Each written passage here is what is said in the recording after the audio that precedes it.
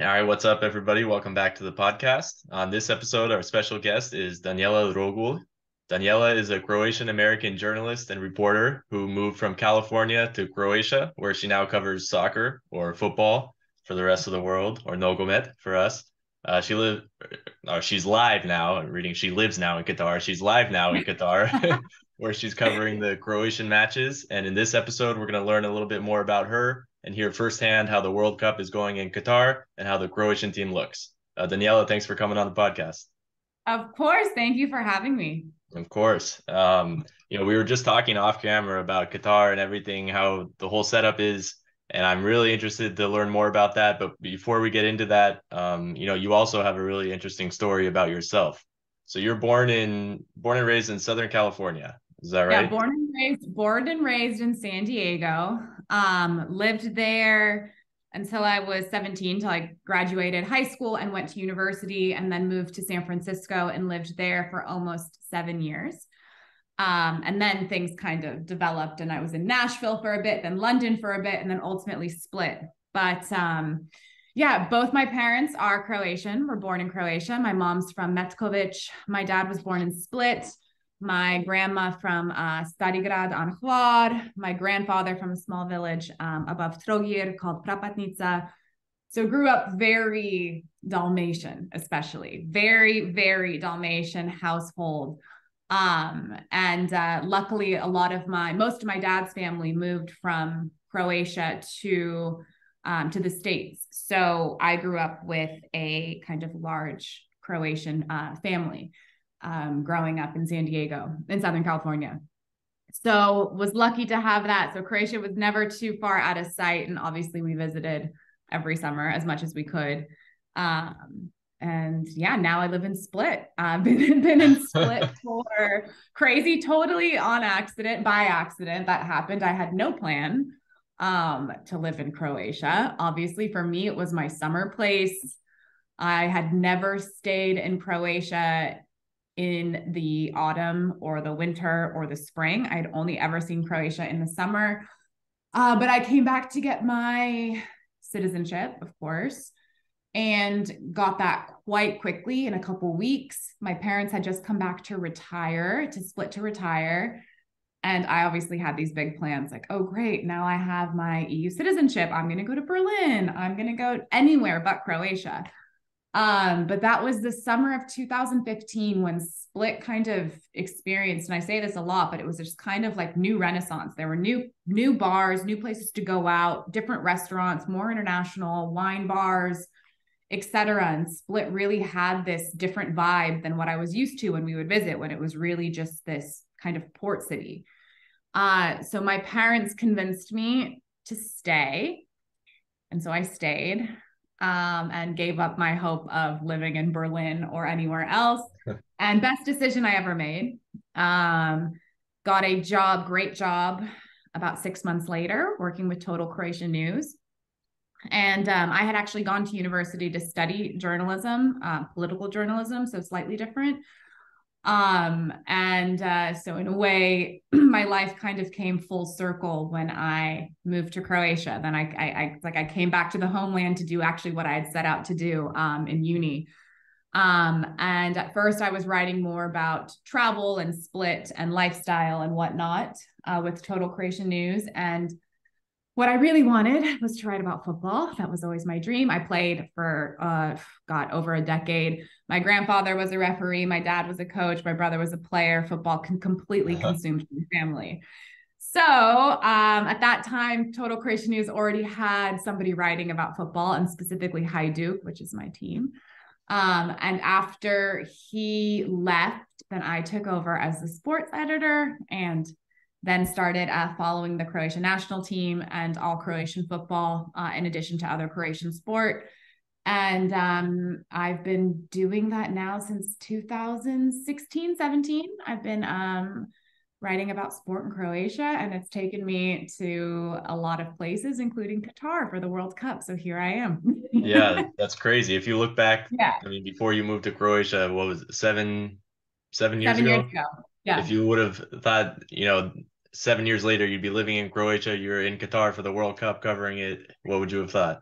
No way that you could not have. I would have not believed you for a second. I swear, and I say that all the time. America. Everybody says, America's the land of opportunity.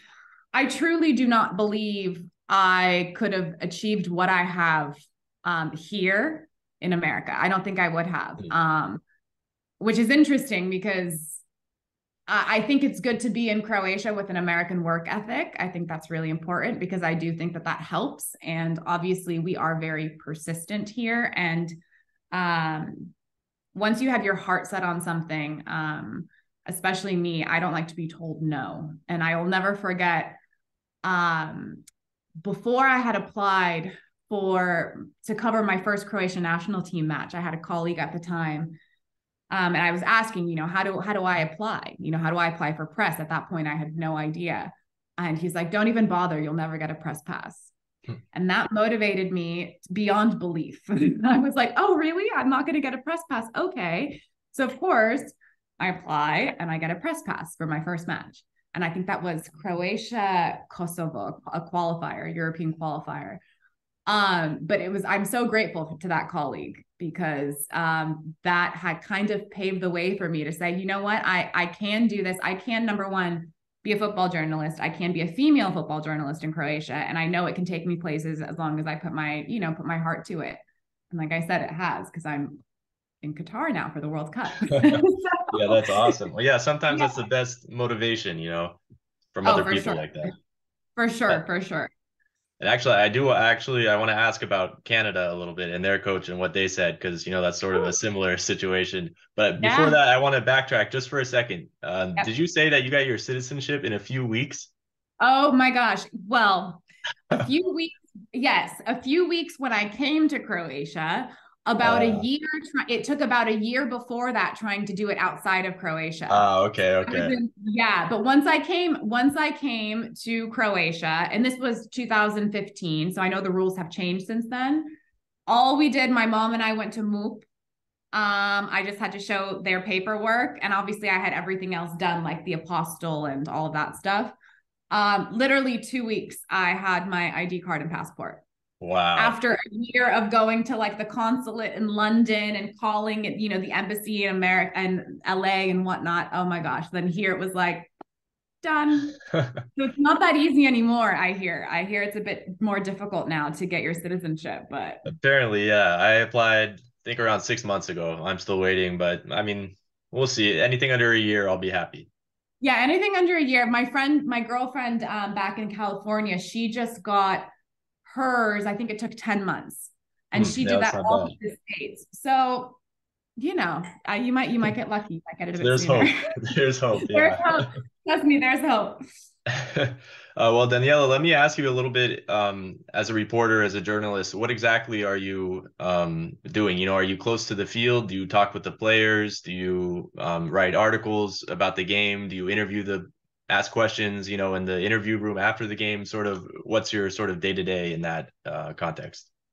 So here, well, it's been actually a bit interesting since I've been here because I'm staying about 40 minutes-ish from actually like the center of Doha. So it's been a bit tough. I really feel like I've been on the bus. We have media transport and I've been on that more than anything, I think, at this point. But so far as covering Croatia, there's a press conference before each match, the day before each match, and that's always Dalic and a player. So those are the big ones to go to because those are obviously 24 hours before kickoff, and people ask questions about, let's say, the lineup. What can we expect? Obviously, they don't like to give away too much for obvious reasons, but those are always the most important press conferences, I think, to attend. And those are held at the main media center, which is where all the media activities have been running for journalists in Qatar. So that's kind of our hub of everything. During the matches, I write live. So I cover the matches live, which comes with a lot of anxiety. And it's tough when you're also a fan, and then you're just sitting there like you want to watch and enjoy, but you're like, no, I have to write and actually like take care of business. But I think it was a lot tougher for me doing it 5 years ago than now. Now I've really learned how to, kind of, okay, take a step back. Not every little small detail needs to be written about. We can kind of observe and summarize certain parts. So those games, all games I write about live and publish the results the second, the final whistle blows. After the games, we have a mix zone, and that's with the players. So that is where journalists can ask questions. So FIFA's doing it a bit differently this year, actually, or this time around. Right as soon as the game is done, we go to this mix zone area, and they send 3 players right off the pitch. And they come and speak to you. So the other day after the Croatia-Canada game, we had Gvardiol, Petkovic, and Mayer came and spoke to us immediately. And so there's a bunch of journalists there, so everybody's asking questions. Everybody has their phone out and recording. And then if you wait about 30 to 40 minutes, you can get the rest of the players. So this is after they've showered. This is after, they're all clean, la, la, la. So Modric stopped the other day for, he said just one short question. He's usually great though. Modric actually loves talking to everybody. Lovren stopped for a little bit. Perisic stopped for a little bit. But just as the team has to kind of, also run on schedule, we have to respect that and try not to bombard them with too much. This is the World Cup after all. And then we can as well go to training sessions, Croatia's training sessions. Media has the right to see about 15 minutes of the training sessions. Obviously, there's not much to see in the first 15 minutes. It's usually just the warm up, but you'll kind of see who, if any player is injured, and things like that, if anybody's maybe in question, and are maybe training separately and things like that. So things that journalists would be interested in going into a game. And so, yeah, it's been busy. There's a lot going on here. And now, so do you know, are you, I won't say like friends with the players, but are you in contact with the players before? Before Qatar, I'm sure the Hajduk players you probably have spoken with more often than the other players. No, it's funny. I'm a bit shy, and I think I think part of me is like, why do they want to talk to another journalist? It's just like that kind of thing inside. I'm like, give them their space, obviously a lot of the other journalists are very aggressive. And I tried to not be that, I kind of want to be like, okay, if it feels right, I'll feel out the situation and then we can speak. And if not, they have too much on their plate, so no, I would not say I'm in contact with players. Don't think I would like to be. I think I would like to maintain that respect and kind of let them do their job.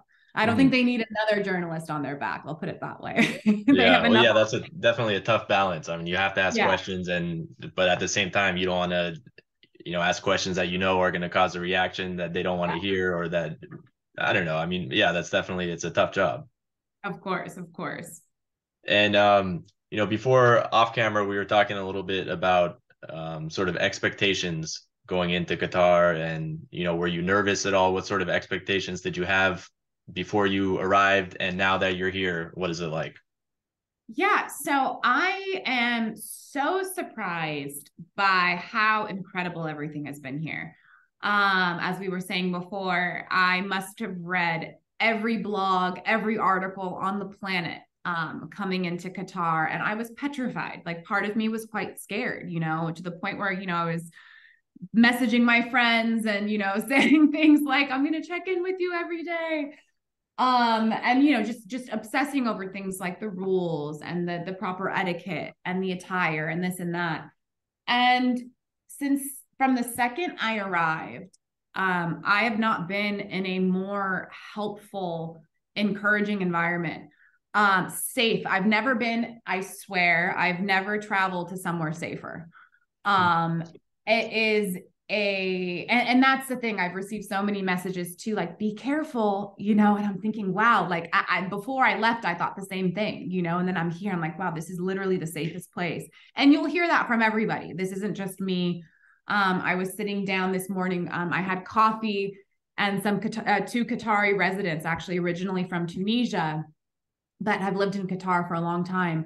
They invited me to sit with them, and 2 older men in their 50s. And we were speaking about all of this, and they were talking about the safety in Qatar. And, they're like, you could leave your mobile phone anywhere and somebody will return it to you. Like you are so safe everywhere. Nobody will pickpocket.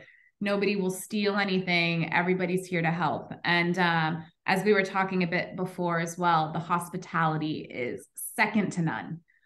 From your barista to your bus driver to your security guard to just a random local on the street, everyone is genuinely there to help you, and they'll do it with a smile. I thought Americans were good at hospitality. This brings things to a completely different level.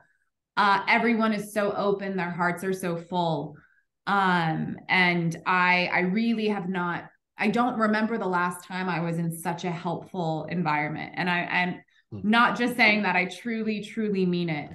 So Qatar has completely gone above and beyond my expectations. And that was from the second I landed. I've been here now a little over a week. And it's just continued to get better.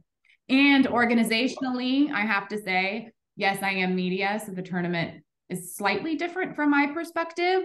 But organizationally, this World Cup is like flawless. It's so efficient.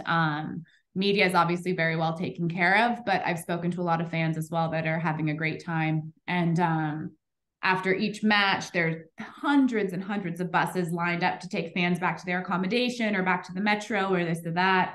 So everybody's getting around with ease. It really seems like everyone's having a good time. So don't believe everything the media tells you. Yeah, that's sort of, different than what the narrative is right now in the media. And another narrative that they're talking about, or they were talking about at first, was the beer. I wanted to ask, are you able to, is there any beer over there? There's loads. No, that's great. Yeah, if you have the time to drink, you can. I have not, but there's a bar in the media center. We have a bar in the media center. Every hotel has a bar, so you can go and drink. I've been watching Instagram stories from people from the states that are here, and I swear every day they've been at a different place partying, whether it's a cruise ship or this or that. There are parties every night, and I get notifications or SMS messages on my phone. There are so many different clubs here and music festivals happening that don't start until midnight and go until 6 a.m. and they have international beverages starting from €8 or something. So it's not like you cannot find alcohol here. Obviously you have to respect the culture and respect all of that, but if you needed to find a drink, it's not difficult. And trust me, people are going and finding it. I definitely know the Croatians are, as our most national team fans, so that is not difficult. Well, and it sounds like it's go on. Sorry, it sounds like it's more than just football too. You said there's parties, there's clubs and music festivals going on. It's crazy. I mean, like just before our call, I had 2 text messages of 2 different events happening, one tonight, one tomorrow. And they tell it's like you're in the States, it's like you get a message from a club, like ladies, this price, international beverages, this price, come hang out with these DJs until this time. And that's happening every night, every single night. And like I said, I haven't had time to partake, but I have spoken to people, especially there've been a lot of people have been here for the last month or so setting up with different broadcast teams or part of the organization. So they've obviously had time to get to know some of the locals better or get to go out a bit more. And they've been out every single night. There's a different party every night to go to. So I have options, I just haven't gotten there yet. I don't know if I will, but yeah, I would not, it's not that difficult to find things to do. Interesting. Yeah, it's nice to hear from a firsthand source, what's sort of going on over there. And another sort of a bone I have to pick is I've been hearing the narrative that it's so hot over there, players won't be able to play, blah, blah, blah. And I find out it's like 28, 29 degrees Celsius over there. Yeah, it's literally 28, 29. And yesterday or the day before, it was 30, 31. No, the day before yesterday, it was 31. That was the hottest day we have had since I've been here. And I arrived on November 22nd. Also, the air cons are blasting like crazy. And so if anything, people should be more concerned about everyone getting sick, from the air cons. And it's so funny because you see so many journalists now blowing their noses and sneezing. And I think everybody's really gotten sick from the aircon. But no, it's pleasant. It's so pleasant here. The weather's perfect. It's kind of like dream weather. I haven't sweat yet, like I'm okay. You know how it gets in Croatia in the summer. We're like dying. This is super pleasant. Really, really good weather. Yeah, I was thinking 28, 29, like that's not Oh, that it's hot. I was beautiful. in the whole month of February. I went back to Los Angeles from Uh-huh. Croatia, and for like 5 days in a row, it was 35 over there in February. And Of I'm course. and so I'm like, I mean, if the World Cup was supposed to be in the summer, it's going to be at least that hot, probably Of more, course.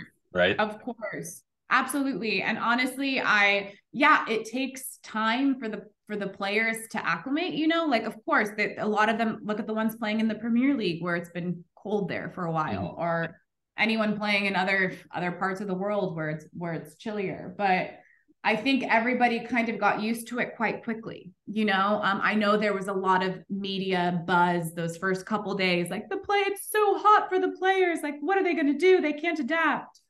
I don't think that's an issue. I think everyone has adapted.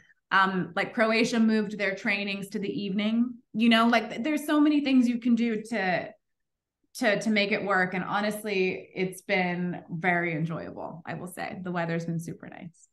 Glad to hear. Let's talk about Yeah. the team a little bit. I sort of mentioned the Canadian coach and everything, what he said. Everyone knows what he said. We're going to F Croatia. And that was a big, narrative in the media. And of course, us in diaspora and all the Croatian fans, got so heated.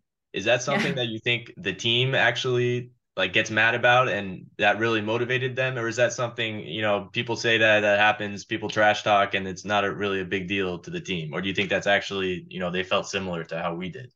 No, I think they did. I think they did feel a bit similar. I know Kramaric in his post game interview, he came out and said thank you to the Canada coach, because that did motivate us.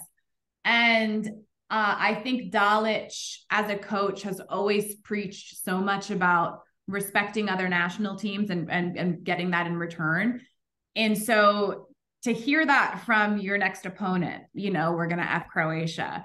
I mean, for Dalic, that stung, because he's so big on respect. And so, of course, that motivated. Of course, that motivated them. I think especially, like I said, especially Kramaric, who then came out and scored 2 goals, and I think he couldn't Uh-huh. wait until that post-match interview where he could say, look at who effed whom. So Yeah. I definitely think that the players and the fans shared the same sentiment in that. Very cool. Very cool. Yeah, and I think I saw Dalic in one of the post press conferences said something that's only happened twice before. I think against Argentina and then against Canada that the coach didn't shake his hand after the Yeah, game or something like that. yeah. Which I loved Dalic's response as well. He was like, yeah, that was the second time that's happened to him. He's like, but the coach is still young. He's like, he'll learn it eventually, and it's true. It does. It takes experience. Like, look, this is the first time Canada qualified in how long? I mean, this is an international stage they've never been on, and people get heated and obviously emotions run high, but there's also class that you have to show, and there's composure that you have to show, and respect that you have to show. And I think Dalic is right in saying, he'll learn eventually, and I'm sure he will. Mhm. Yeah, that's like the best response you can give too. You're not insulting someone, but at the same time, Yeah, you're being the better man, I guess you can say, the bigger absolutely, person. absolutely. Um, Now, I want to ask you if you can for sort of the keys. Well, before we get into that, I'll ask, I mean, how do you think we look right now as a team, chemistry wise and, playing wise? Look, I think it's taken a little bit. I think it's taken a little bit for Croatia, as it has for most national teams, to find their rhythm. The Croatia that we saw against Morocco is not a Croatia I ever want to see again. I think that was a very, I think obviously playing at 1 p.m., I think was a disadvantage. I think Croatia looked like they were playing for a draw. I think we also underestimated Morocco. And I also think Morocco was just great, you know. And I think that game, I'm so happy we had that game, because I think it was the wake up call for Croatia to say, okay, here we are. We are at the World Cup. We need to show the real Croatia. And that was the big kind of theme and message at the press conference before the game against Canada. And Perisic was really, really vocal about that. He said that what you saw against Morocco was not us, you know?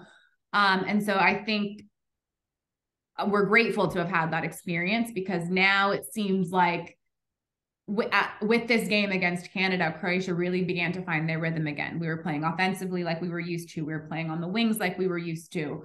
Perisic was great, you know. Obviously, Kramaric, tournament player, scored 2 huge goals.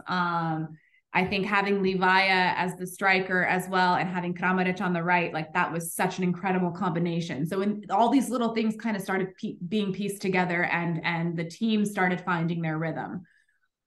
So I think right now Croatia looks good, but the real test, as everyone has said, will be against Belgium. So if Croatia can obviously replicate this, I think we're in a good position. Coming into this tournament, I had another interview with TalkSport, quite a big sports radio station in the UK, and they were asking how far do you think Croatia will go, and I said, my goodness, like on paper, you know, coming off this successful Nations League campaign, this team is 10 times better than we were, you know, coming into the 2018 World Cup. We barely qualified, you know, for the 2018 World Cup. So on paper and looking at it, I would say we should get to at least the quarterfinal. You know, I would be happy with that, but I think technically we should probably go further. You know, obviously we're Croatian fans at the end of the day as well. But I think it'll really depend on this game against Belgium. And I think we are quite lucky that Belgium doesn't look too great right now. And it seems like the atmosphere within their team is not great.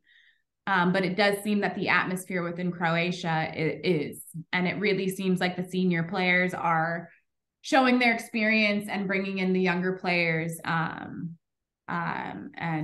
Hopefully we can replicate, if not be better than Russia 2018, but we'll see. Yeah, well, I'm hoping for that, of course, too. Well, yeah, Are we Belgium. all? Yeah. Yeah, of course. But yeah, Belgium, I mean, either didn't look too strong or Morocco was actually, you know, really underestimated. But it would seem that we should be able to beat Belgium. I think so. I think there's a lot in our favor in going into that match. And like I said, I think obviously the kind of disarray that is happening within the Belgium team will probably work in our favor. And I think that there is so much that comes into play when you speak about, you know, the atmosphere within a team. And I know that was such a big thing for Croatia in 2018, was that the team was just so close and everybody was so positive, and there was this euphoria going on in Croatia, and that kind of drove the players. And if the atmosphere within the team isn't good, it's hard to replicate, you know, good play on the pitch. So if things are going as badly as we are hearing about in the media with Belgium, I think Croatia definitely has a couple of things in their favor apart from just good football. Mm-hmm. So let's see. I mean, at the end of the day, it is still De Bruyne, and like, you know, when you name these players, you think, oh my gosh, like, we're going against Belgium, but let's see. Yeah, we will see. I want to ask Daniela if you can give us sort of 2 different levels of breakdown looking ahead to you know, the future and the next. I don't want to jump the gun, but you know, hopefully we beat Belgium and continue on. If we want to get deep in the tournament, can you give us sort of the keys to going far in the World Cup? One on like a technical strategy analysis, you know, that I'm sure you're used to writing about, and then one on sort of a lesser analysis for like the casual fan that maybe only tunes in during the World Cup, sort of in simpler terms, you know, what Croatia needs to do. I'll say, so technically, I think Croatia needs to stick to their play that really helped us through the Nations League, and that is playing our wings, which are super quick. You know, you have Juranovic and Sosa on the left and right, and every time they get a ball into the box, it seems as if we score. So I would say technically we need to continue playing those wings and relying on those players to get a good ball in, because that was our kind of trump card during the Nations League, and that was, you know, going against teams like France, you know, and Denmark. So I think that would be our strong suit. Obviously, let's see, to simplify, my goodness. That's a good question. I don't even know how I would simplify it. Could you repeat the question on what I should simplify? Just sort of the keys to Croatia going deep in this World Cup. Okay, so I can really simplify it. The key would be obviously to keep a positive atmosphere within the national team. But I think being led by Luka Modric, that's quite I think we can expect that. And I'll say, because I am a Hajduk fan, Livaja scoring it will be a key to Livaja and Kramaric continuing to score. I think will be a key to us going further for sure. Great. Yeah, that was a lot simpler for me to understand there. There you go. There you go. Yeah. As someone who still calls it soccer, now I Oh, can no, understand. you got to change that. I stopped doing that. A Yeah. while ago. Yeah, oh, yeah. I never call it soccer anymore. I actually get quite embarrassed calling it soccer. But my field is different. I am a football journalist, so I have to call it football. It's totally different. That's true. Yeah. For me, it depends who I'm talking to. If I know someone's an American, I'll say it. But if I know it's from anywhere else, then I'll drop a soccer, but I'll do like a slash, like soccer slash football. That's what I do. I like put it in parentheses. I'm like, football. Oh, I mean soccer. You always put it in parentheses, like exactly. Yeah. amazing. Oh my gosh. I sort of have one last question for you. That I also feel like I'm jumping the gun with this because it implies we're going to beat Belgium. And of course, I don't want to underestimate any opponent, but looking ahead to sort of the next round, if we beat Belgium, we would face the second place of the group with Japan, Germany, Spain. Out here, Spain, and so our three contenders are Spain, Germany, and Japan. Dalic would love to face Japan. He said that in his interview yesterday. Why is that? I think he likes the way they play. I think it would be an interesting match. Also, I think Croatia should win, but I don't think Dalic would say that. I think facing Spain, I just have trauma because I was at the Euros last year. And obviously Spain kicked us out in the round of 16 in extra time. And so I don't want to face Spain in a round of 16 again. I just think if we can avoid Spain by all costs, great. Germany would be an interesting opponent. I don't remember the last time we played Germany. They're also a bit iffy right now. And like I said, I think that during this tournament, it is just taking a lot of teams a bit longer to find their rhythm. Like I said before, they're coming from the middle of the club season. They're coming into different temperatures. They're forced to try to figure everything out for the largest tournament in the world with a week of preparations. So I do think after this round, even in this last round of games here, this last round of group games, we will start seeing the teams kind of coming together a bit better. But I think Japan would be great if we can get Japan. But let's see. Let's see. Like you said, we got it. I think a draw is good enough against Belgium, but that also depends on other games. So, really? But a draw could get us through? You have to look. Well, it depends on what happens in Canada, Morocco. Like every group has been having these upsets and surprises. So I'm really trying to stay humble, and say, okay, I'm not going to try to jump the gun, just because there have been so many surprises this tournament. And yeah, I think everybody's predictions are going out the window at this point. Yeah, sort of. It seems like anything can happen this World Cup, which is exciting. It's exciting for the fans. Exciting. Absolutely, it is. And I have to say, yeah, that's it's keeping everyone on their toes. That's what I was looking for. Exactly. Now I lied. Actually, I had one last question before I let you go. I know we have a hard stop coming up here in about a minute. I know. But do you think this will be Luka Modric's last time with the national team, last World Cup? Last World Cup, yes. Last time, no. And I will tell you why it's not his last time with the national team. Because we obviously are in the Final Four of the Nations League, which is happening next June. And Croatia has never played in that before. And I think Luka is going to want the chance to if we can get a good result there. That's obviously another thing that he could win or get a medal in. So I think he'll definitely stay through next summer. After that, I can't say. I know he's always said he's available and open to the national team as long as he's needed. Up until now, he has been needed. It's like we've just always needed Luka. But there are so many good young kids now on this team. It'll take some time to fill his shoes, but I am hopeful. Hopefully, my goodness, by the next World Cup, we'll have a new Luka. But yes, this should be his next World Cup or last World Cup, because he'd be 41? Jeez, yeah, I think 41, huh? That's not easy. That's not easy for anyone. So let's be a little bit realistic. I know we want him to live forever and play forever, but we have to give the light to new players as well. So yeah, well, of course, all the fans are hoping for a little bit more from him, but yeah, I mean, ultimately it's up to him and his body and the national team and what everyone wants to do. Daniela, I'll let you go now. I know you've got other things to do, and actually my time here is running out, so I'll end this right now. But thank you so much for coming on the podcast, and I really appreciate your input and firsthand experience of what's going on over there. Thank you so much for having me. This was a pleasure. I'll keep you posted about how things go.